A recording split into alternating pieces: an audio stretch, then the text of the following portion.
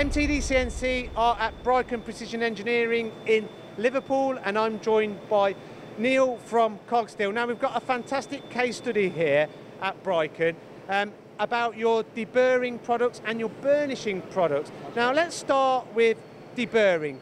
How have you implemented it here at this huge organisation, and what effects is it having?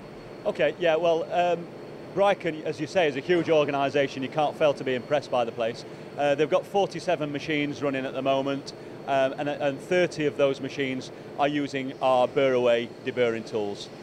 So it's basically a front and back de-burring tool used on cylindrical components for one-pass de-burring, front of the bore, the back of the bore, and it's also used on prismatic parts. So this actually particular part, they had to turn over. So they got it on a fixture, and then they had to turn it over to deburr it. Whereas our deburring tool is now going through. They do it all in one hit from one side. So the savings must be astronomical. You know, this is being implemented on 30 machines. When did they start implementing your deburring tools here, and how did they used to do it before? They started using our deburring tools about 2 years ago, and before they used to second up all their deburring. So they'd have one man, in fact more than one man, in a room deburring parts, and that was his job. So the deburring now, you know, just to clarify, is all done in cycle, one. It's saving time, yep, and it's saving people and a second operation. Is that fair to say? Yeah, that's correct. Yeah, exactly.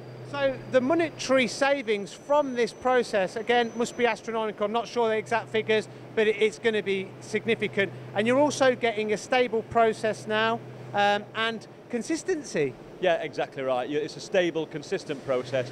You talk about monetary savings.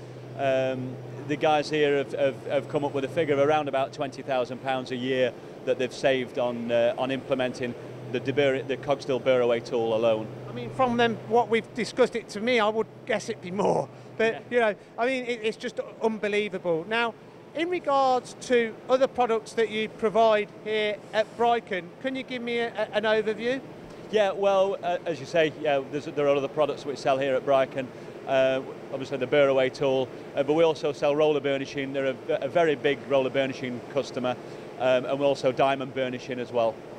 Now, when you're talking burnishing, again, you know, it's to achieve a stable process as well as a perfect surface finish. Can you explain this in more detail? When you're producing very high volume components like they are at Bryken? Yeah, well, yes, it's a high volume manufacture. They need a good surface finish. On a lot of the components, it's calling for a 0.4 surface finish or better. They're reaming the parts to a sort of a 0.6 to 0.8 RA surface finish, and then they're putting a roller burnishing tool down. It's very fast, it's a quick process, very stable, and achieving 0.2 or better RA surface finish. Now, I'm not trying to be negative here, but a lot of people are overlooking deburring and burnishing, but they shouldn't be, should they? Why shouldn't they be overlooking it? They shouldn't, because it's costing them money. By implementing the burr-away and roller burnishing, you're going to save a fortune. So how should they get in touch? Call us or visit our website, cogsteel.co.uk.